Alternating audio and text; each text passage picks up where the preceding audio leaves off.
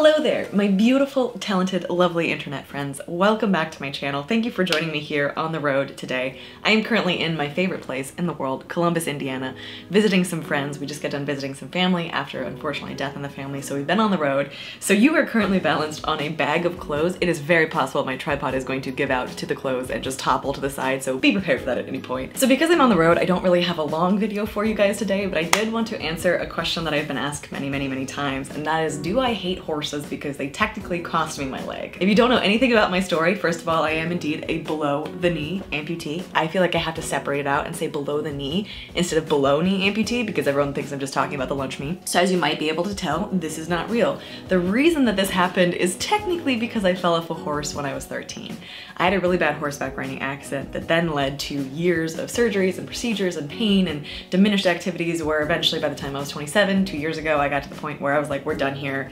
This is not working. My doctors were on board, and so I made the decision to take off a part of my body that just wasn't working anymore and launch on a new journey. So the long and short of it is that when I was 12, I started riding at a local barn. The owners were fantastic in letting me ride for free. I just like cleaned the barn all day and helped out with the horses, and occasionally I could get on top of one. So I wasn't a great rider, but I loved it. I absolutely loved it. And I got the opportunity to go riding in this big open field where you could like gallop and just go for miles, and it was a childhood dream of mine to do this. I felt like I was flying. I felt like I was like the coolest. So one day I went riding with a couple of my friends on this thoroughbred mare named Georgia. She was this beautiful chestnut mare, took off galloping, and I suddenly realized I'd only ever been on horses in controlled environments where there was an arena and they could go in circles and everything was good. When you take a ex-racehorse out into an open field where they can run for miles, they're gonna go really fast. And so she was going really fast.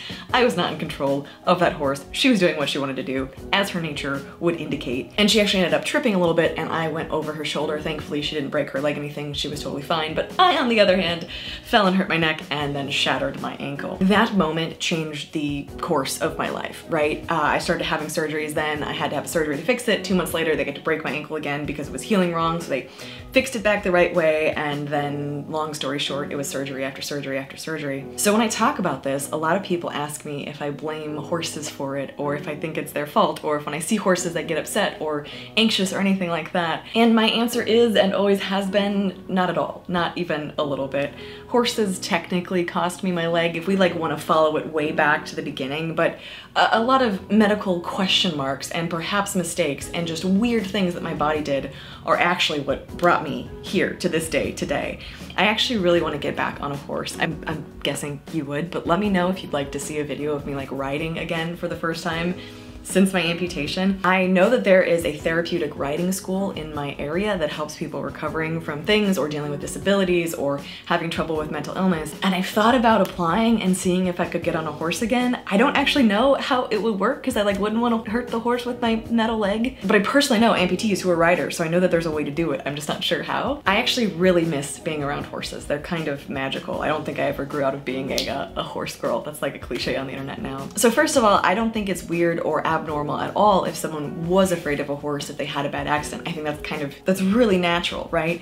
But for me, I never felt that way because I always felt like it was my choice to get up on the horse. It was my choice to go riding, and so feelings of resentment towards that horse or other horses never really developed, which I'm grateful for because I still really love them. If you know me, you know that I'm really into animals. I have 3 dogs and 2 cats and 2 little rats, and what I love about nature, what I love about animals is that there's no intentional evil that I have ever seen.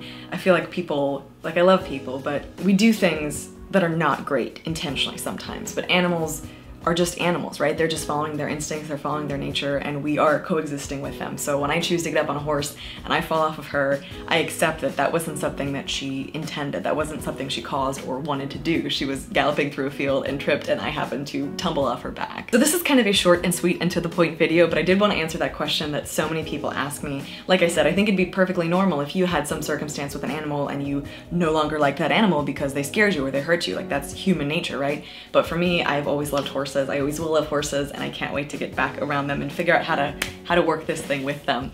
If you are interested in hearing the full story of the day that I fell off the horse, like what happened before and after and during and just all of it, I would love to tell you that. So let me know if you'd like to see that video in the comment section down below, and I will make it for you guys. Thank you for watching. Thank you to my patrons for supporting this channel, for making all of this possible. I truly, truly appreciate it, each and every one of you. I don't take your generosity for granted. If you are interested in being a part of my Patreon community, there are some cool perks and we have a great community over there, so I'll leave the link up on screen and also in the description down below. Also, I wanted to thank you guys because we just hit 8,000 subscribers on my second channel, Trauma Talk. I've realized some of you don't know that I have this other channel. It's all about mental health and mental health issues and healing and recovering and all of that. And I've actually had it for about 1.5 years longer than I've had this channel, Footless Joe. So if you're interested in topics like mental health and trauma and PTSD, conversations of that nature, check me out there. To you watching this video, thank you for spending a few minutes out of your day here with me today. You could be anywhere in the world doing anything, and you chose to hang out with me for a few minutes. I really appreciate that. Thanks guys, I love you, I'm thinking about you, and I'll see you in the next video. Bye guys. Have you heard from the sky all about it? Down the river, high tide flows around it. Through the whispers of pines, I hear them sing. The more you love, the more you live.